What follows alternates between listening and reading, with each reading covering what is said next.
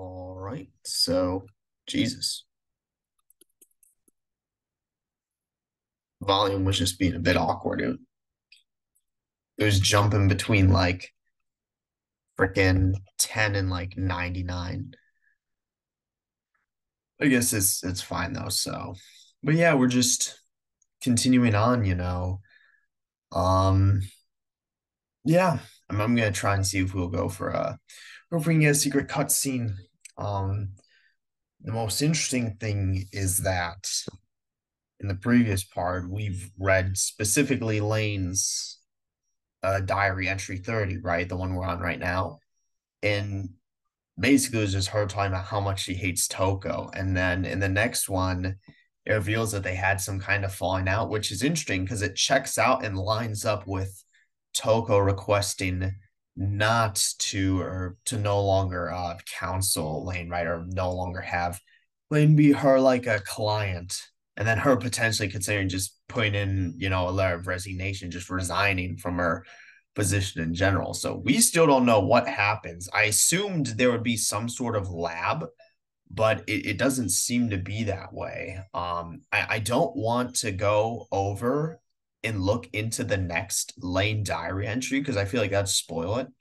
So I'm just gonna go through the next labs, even if I need to go up, just because it's like I'm genuinely curious as to what happened. It's like because it seemed like literally just day and night, like just within this seems like within the span of just one session, they went for like it was a complete 180. So it's just something to where again, at least in terms of that, right? It's just interesting to think about there. So anyway, right, that's just it's like, yeah, I mean, the big thing there is just that, yeah, because it's like I mean, we knew it would come down to this at some point, right? I mean, things were just going too well, right? I hate to say it, something to where, like this isn't a game or like, a series to where things go well and there's a happy ending, right? Like let's put it that way. Uh yeah, it's just something to where it's interesting to think about, but because it is something to where it's like, what would you call it? Because obviously in the show, like in this particular, because of the lack of kind of the wired is like an influence, which again, like I said, is part of the reason why I think I enjoy this better. Is because the focus is way more on kind of the story and like, the development progression of like Lane's character in relation to, other characters, right? So again, it's just something where it's like looking at it that way, right?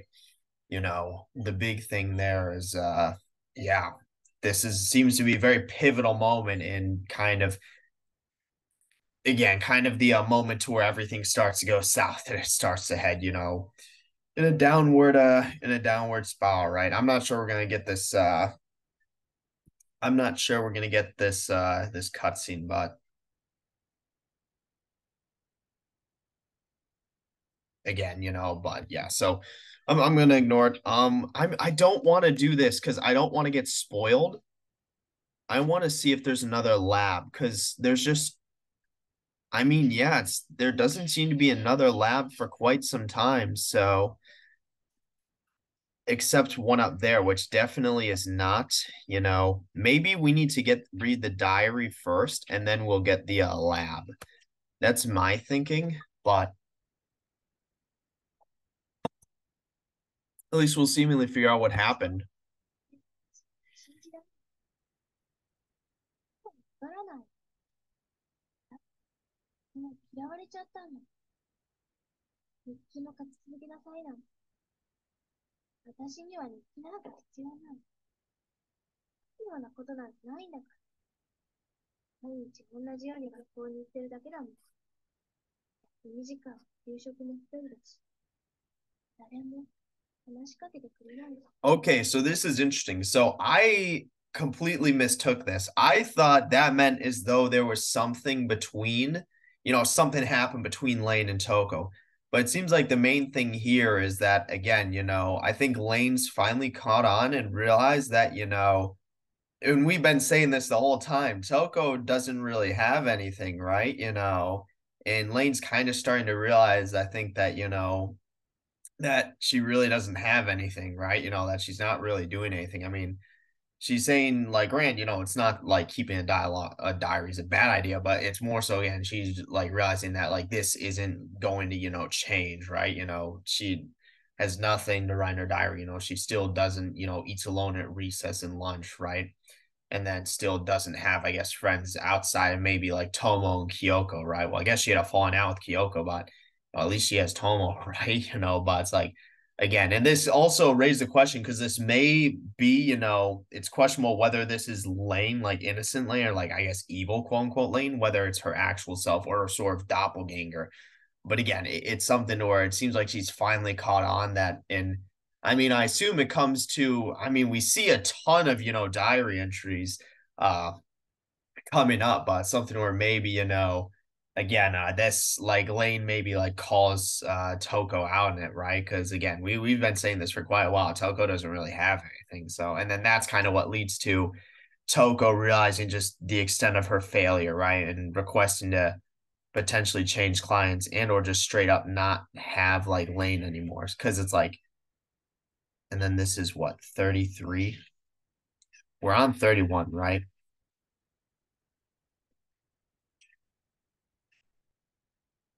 Oh, what's this? Hold on. Let's watch this movie first. Or did we watch this already? I think we did. And then again, yeah, yeah, we did because this is the meme one, right? The one I always see fucking memed. And they just put some random shit on the computer that looks like Lane's typing. But again, so it's interesting, right at about this time of her kind of having that, I guess, realization is when she gets like again more involved in the what would you call it? Is when she becomes more involved with the her Navi, right? So, and we got like quite a few Lane diary entries coming up, so it'll be interesting to see. すごい。上に落書きなんて。京子ちゃんは相変わらず口を聞いてくれない。私、そんなことしてない。トモ君と付き合ったことなんてないの。みんなニタニタしてた気がする。もう学校なんか行きたく I ない。guess this confirms that the whole, what would you call it? The whole thing is about a Tomo, right? And then seems to be some weird, doesn't even seem to be a love triangle, more than just a misunderstanding, right? To where it's like again, people think that was it her and then Tomo are going out, right? And then Kyoko, is jelly, right? The typical, like middle school fashion. But the problem we know is how fragile Lane's kind of, what would you call it? How kind of fragile her emotional state and mental state is.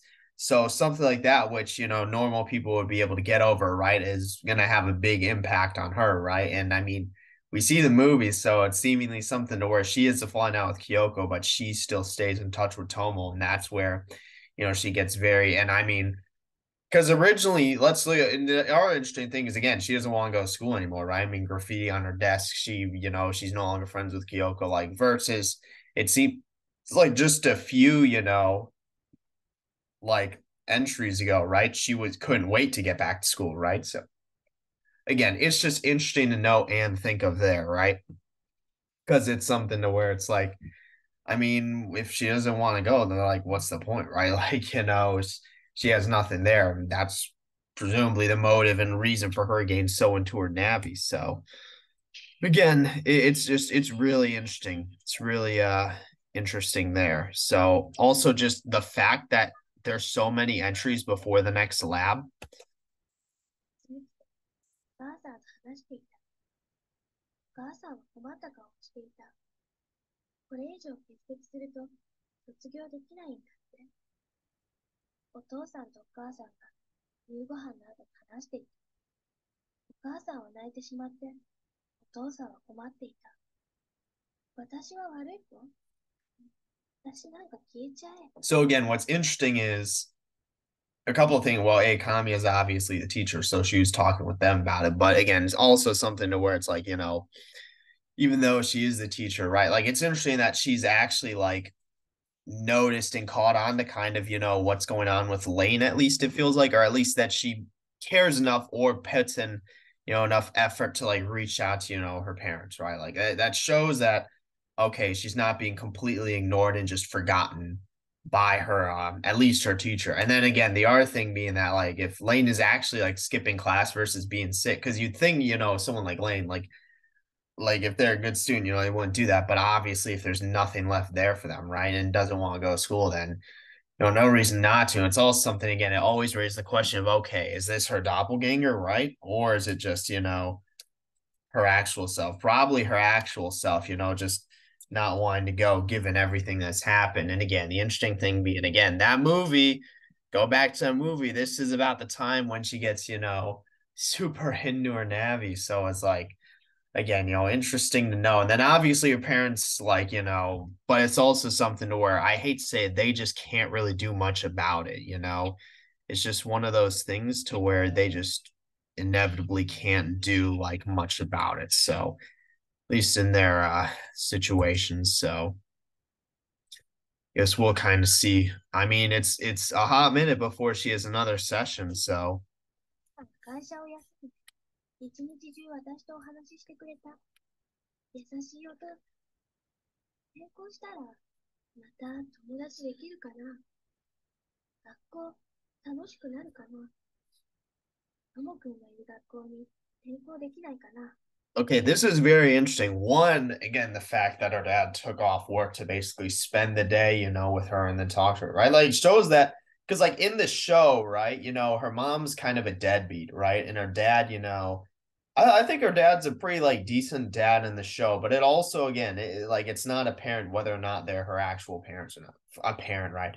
It's not obvious whether they're her actual parents or not. It's not like, you know, again, it's not obvious. So, it kind of raised the question there, but for in this, we're pretty sure they're her actual, parents. So that's good on her dad, right? Shows that he's an actual good parent and cares, right?